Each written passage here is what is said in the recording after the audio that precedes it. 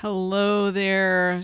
Welcome to this special episode. You get a double dose this week of the Course Creators HQ podcast. And I want to talk about 6 of the biggest mistakes that we see experts making as they try to build their online businesses. I've got 2 wonderful guests with us today who are experts in their own right, and I can't wait to share all their knowledge with you. So let's get to it. Welcome to the Course Creators HQ podcast, helping you navigate the latest techniques for creating and marketing online courses. And now, here is your host, Julie Hood. Hey, everybody. I am so excited to have 2 of my brand new outstanding friends with us today because this week we are launching an anthology together called Engaging Experts, and they are phenomenal at helping us get the expert status going and figuring out how all this is going to fit together. So there's sort of 3 different parts as you're going through as an expert and getting going. The first part is marketing, and we'll have Kim in a minute talking about that. The second part is content creation, which that will be me, and then all about how to sell it with Connie. So I'm thrilled that you could be here for this episode to hear from 2 of my brand new outstanding good friends, Connie Whitman and Kimberly Weitkamp. And I hope you grab a copy of our new book, Engaging Experts. And hopefully the day that you're listening to this, it's still on the sale for only $1.99. So I will put the links in the show notes so that you can grab a hold of the book. So Kim, can you start us off and talk about marketing and how that should go for experts? What should they be doing and how should it go? Absolutely. So hi, everyone. Kimberly Weitkamp from the Audience Converter. And my whole thing is about creating your marketing strategy and using the right words to really connect with your audience. Marketing is incredibly important when you're running a business, especially when you want to be the expert in your field, because if nobody knows who you are, then you're talking to the trees, or you're kind of just talking out there. And if no one knows who you, if you're not marketing yourself, then there's no way for people to know that you have something to offer. So a really key part of marketing, of course, is to get your message out there. But one of the biggest mistakes I see online experts, especially like coaches and consultants, create is they don't really take the time to sit down and figure out, who am I actually talking to? So many of us, we come to this from a perspective of, I want to help people. And of course, that means I can help everybody. But the reality is, if you're speaking to everybody, you're really making a difference to nobody. So you have to take the time to sit down and figure out what I call your audience, right? It's all about audience conversion, but you have to know who's in your audience first. And that goes beyond just, I help busy women who want to find more time in their lives. I think you've described every woman on the face of the earth who does work. It's just so broad that it doesn't really help you create that marketing message that's really going to resonate and attract the right people to work with you. So when I talk about your audience and defining who it is that you want to speak with, you really want to take the time and sit down and think about it. Okay, who is a best fit? Not who can I serve, but who is the best fit for what I offer? And then go a step beyond that and decide, who do I want to work with? Too often, especially in, as coaches and stuff, we get started and no, I'm an online expert. I can serve all these people. And then people come to you and you feel like you have to say yes. But the reality is it's your business and you get to decide who you're going to work with. So as part of that process of defining your audience, I tell people, remember to include yourself in that description. Like, how do you want people to talk to you? How do you want people to work with you? What does that relationship look like? Who is it that you don't want to work with? Not because you don't like those people, but because it's not a best fit for you. So when you sit down to create your audience, I talk about going beyond demographics, right? Go beyond the title, go beyond an age range, and really sit down and have that clear picture of who is it in your audience that you really want to be talking to. And then you'll find that creating your marketing material is so much easier when you get that part done. And then, once you've got your audience down, right, you're putting your message out there, you're getting all of the good stuff out there, you're letting people know that, hey, you're here and this is what you're doing. The next big mistake I find people doing is they forget to tell people how to take the next step. right? Too often we take something called logistics first marketing approach, which is, well, I heard I'm supposed to be on Facebook, so I'm going to go on Facebook twice a week with a Facebook Live. Or I heard that I need to be emailing people, so I'm going to email my people once a week. And you sit down and you go to create your emails and you're like, I don't know what to say. I'm going to figure something out. I'm going to put it in and hopefully it makes sense. And then I'm going to hit send. But what you want to be doing is have a strategy in place. And that ties into what is that next step. So every time you create marketing material, whether it's an email, whether you're showing up on a podcast, whether you're hosting your own podcast, whether you're creating a video, you need something really important. And that is the call to action. And it's exactly what it sounds like. It's you putting out a call for your audience to take action. It's you telling people how to take that next step. And I know a lot of people are nervous. They're like, well, I don't want to bother people, blah, blah, blah. People can always choose if they're going to take that step or not. But if you don't put it out there, they don't know what it is, right? Exactly. So with a call to action, it doesn't have to be very complex, right? It could literally be, I put out a new podcast episode, go listen to it. So when you put it on social media, you tell people, here's the link to go listen. Or if they're listening to a podcast episode and you're talking about a brand new training that you're going to have, say, hey, you can go check out this training at myurl.com/training. You have to tell people what to do next, because most of us, we have so much great information and we get so excited, but then there's so many different ways that our brains come up with for us to take that step that we're not really sure what to do. And we get lost and then we don't make a choice. So every time you put a piece of marketing out there, you need to then have a call to action. You need to have a next step. You need to tell people, okay, now that you've done this, here's what you need to do next. I love that, Kim, because I don't know how many, we get so many messages every single day, marketing messages, that if people aren't really specific, I kind of gloss over and click away and go on to the next thing. So I love that. Exactly. Like you see a good story or you hear a really great and interesting tidbit somewhere and you're like, oh man, that was so cool. That was interesting. Cool. All right. What's next? And then you go and check out another website, or you go back to watching cat videos on YouTube, whatever it is that you were doing beforehand, because you don't know what that next step looks like. So emails need to have a call to action. Social media posts need to have a call to action. Pretty much anything that you put out there that is you putting your message to your audience needs to have that next step. And again, it's not necessarily buy my stuff. It's not buy, right? It is, however, here's how you can explore more. Here's the next step to take. Here's how you can go and do this really cool thing I just said. All of those are potential calls to action. All right. So do you want to recap your 2 mistakes that you most often see for everybody? Absolutely. So the big 2 mistakes I see with anyone who's working in the online world is, number 1, not defining your audience before creating your marketing. Because if you talk to everybody, you're really talking to nobody. And number 2 is not having a clear call to action on every single piece of marketing that you put out there. Because if you don't tell people what comes next or what to do, they're not going to know, and they're not going to take the time to figure it out themselves. Perfect. Thank you so much. So in the spirit of keeping us moving along and keeping this episode super short, because I know the 3 of us could talk for hours.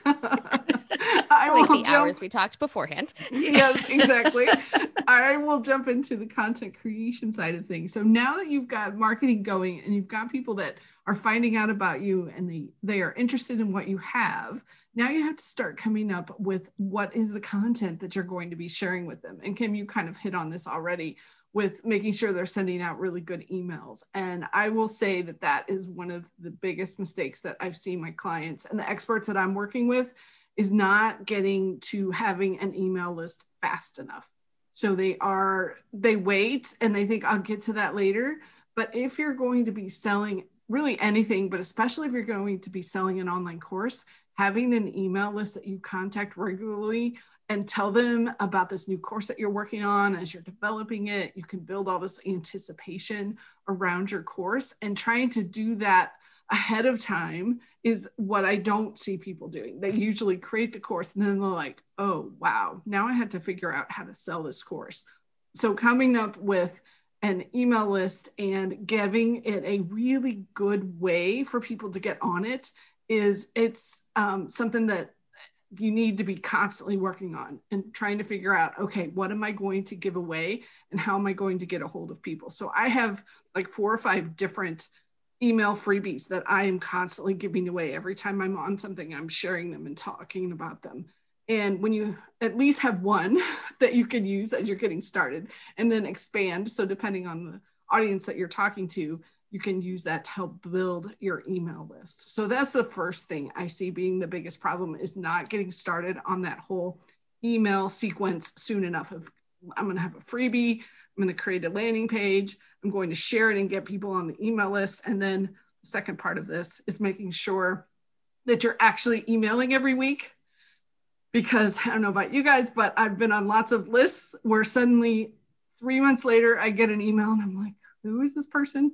When did I sign up for something? And I'll actually go back sometimes when I get those emails and be like, when did I sign up for this? And it was 3 months ago, and they're just now getting around to it. So just get around that you're going to have some kind of content that you're creating every single week, whether maybe it's a podcast episode, maybe it's a blog post, maybe it's a video or a Facebook Live, but something that you promise yourself you're going to create every single week.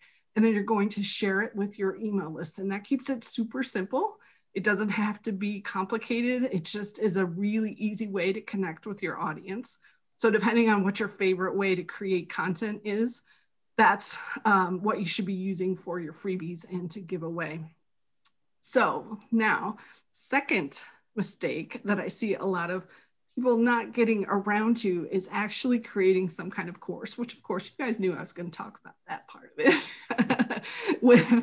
I want you to start honestly with a simple freebie course that you're giving away. One of my clients this week, we were working on it, and she created 4 about 6-minute videos. One was an introduction, and then 3 learning videos. And we're setting this up to give away her free training course. And it's seen as so much value for her audience that she's giving them a free course, even more than if you're giving away a free report or if you're giving away some kind of free guide.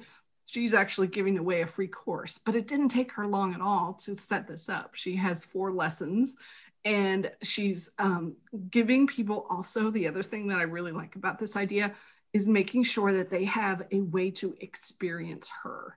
They get to take this course with her, and they get to jump in and see what's it like to work with her. What is her course like? And they get to the end. And then the concept is that once they have worked with you for a little bit, then they want to jump in and see, okay, she taught me that in this amount of time. What else has she got? If I actually paid her for something, what else could she possibly be sharing with me?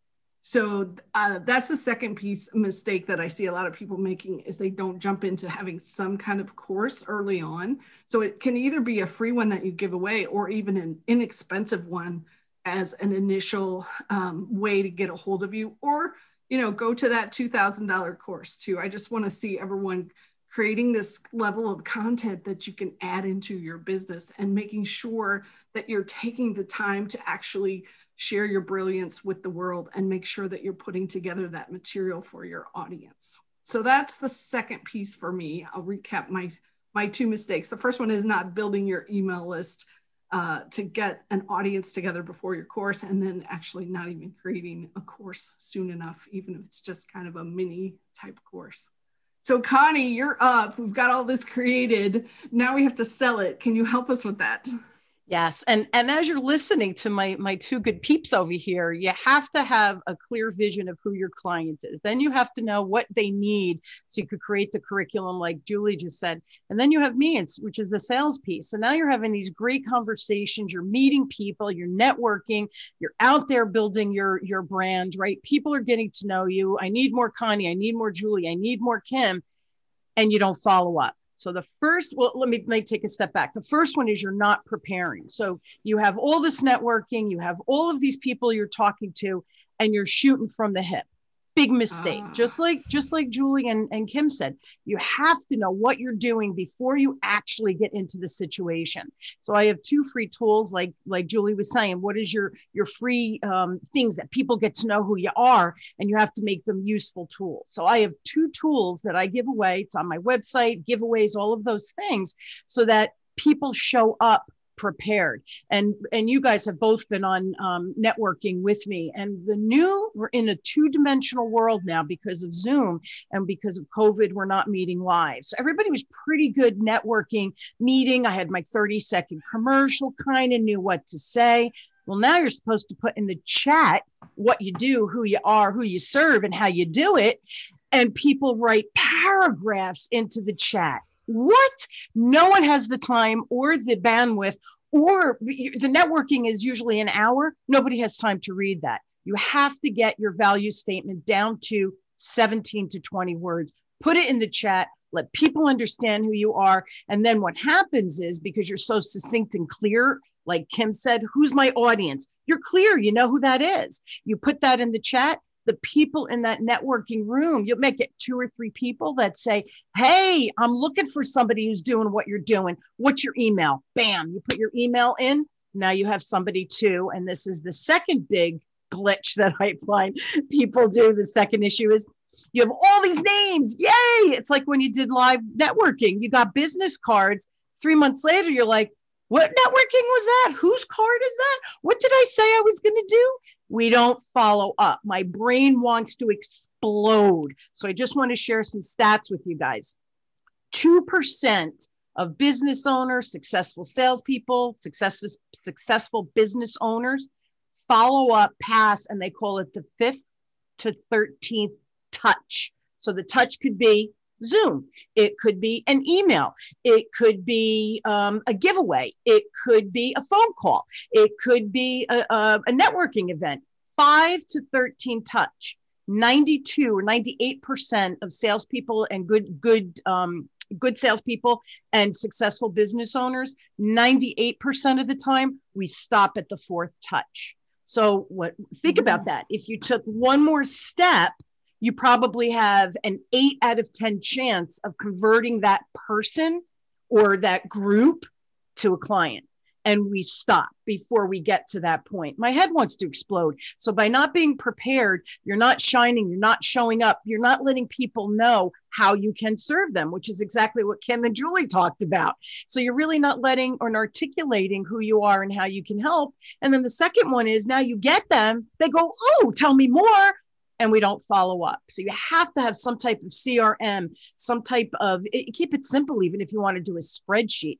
But what is your next step with that client or that prospect to turn them into a raving client who then, oh, by the way, the referrals and all of the other secondary business that you can get from it. So they're the 2 big ones. The beginnings process, my 7-step sales process. Number 1 is preparing, and the 7th is follow up. And at the 2 on the ends, if you're not doing them, all the other stuff in the middle doesn't really matter. Oh my gosh, that's so good, Connie. And you're so right. I see that all the time. People will maybe be a guest on a podcast, but then they don't have anything to share to take someone to the next level, or the networking events. So, oh my gosh, you guys, I so appreciate this. You have pulled together some really fantastic tips for everyone. And before we end, I do want you to tell the audience where they can find more from you. I know you both have freebies that you're giving away. So tell them about those so that they can find out more about you. I'll go first then. Absolutely. You can go to theaudienceconverter.com/giveaway and get the perfect welcome series, how to get more opens, more clicks, and essentially more sales from email number 1. And I walk you through the 7 steps, the 7 myths, if you will, or the 7 things that you really just need to have to build that welcome series, which kind of ties in to what Connie was talking about with making sure you have a set way to follow up. And making sure and Julie was talking about as well, is making sure you get started with that email list as soon as possible and actually have something to send them. Love that. And it's awesome. All of you should get a hold of it. Connie, how about you? Next for me, the big one that I want you to do, and it's a free online assessment. I know everybody loves assessments. It's a communication style assessment. All of this stuff is really good. But if you can't articulate who you are and how you serve, you're going to miscommunicate with the client. So if you go to whitmanassociates.com/CSA for communication style assessment, everybody gets a real cool report, tells you your communication superpowers and what you're really, really good at. Leverage that. You also get a report of your lowest style. There's 5 in all. You get your lowest style, which is your blind spots. So if your client is falling into one of your blind spots, you need to go in and articulate that so that person goes, ooh, that you get me. Totally, you get me. I want to buy from you. So you want to know your superpowers. You want to know your blind spots. You get the report on each of those. So whitmanassociates.com/CSA. Love that. Awesome. And mine would be determining whether your course idea is any good. It's a freebie that helps you kind of walk through it. And you can go to coursecreatorshq.com/idea and grab your own copy of that. And then you'll be on all of our email lists and we'll try to follow up with you. I'll also put all of these links in the show notes. So to make this easier, so you don't have to remember all of these, it'll be coursecreatorshq.com/27. That's coursecreatorshq.com/27. And the other cool thing that's going to be on that page is the link to get a hold of our new book. So we all have chapters in a new anthology called Engaging Experts. So I hope you guys can all grab a hold of that. It's got some great material in it. I know I talked about creating a course. What did you guys talk about in your chapters? Oh, I talked about how you don't know what you don't know. So that's why you hire somebody else who knows what they know. There you go. I love that. Yeah. And mine is interesting. It's about creating a culture, a sales, service, and coaching culture, so that if you have other people working for you, you're the leader. How do you coach them to develop the culture, right? That communication pathway, so to speak, with your client. So I talk about that culture development. Love it. Love it. Awesome. I can't wait to read your chapters and I know the book. So thank you so much, gals. I really appreciate you doing this with me. And thank you. Everyone got some good tidbits for today. Be sure and listen in. I hope you can review and also subscribe if you got something useful today. So thanks so much for listening. I appreciate you. Take care, everybody. Thanks, Drew. Thanks, Julie.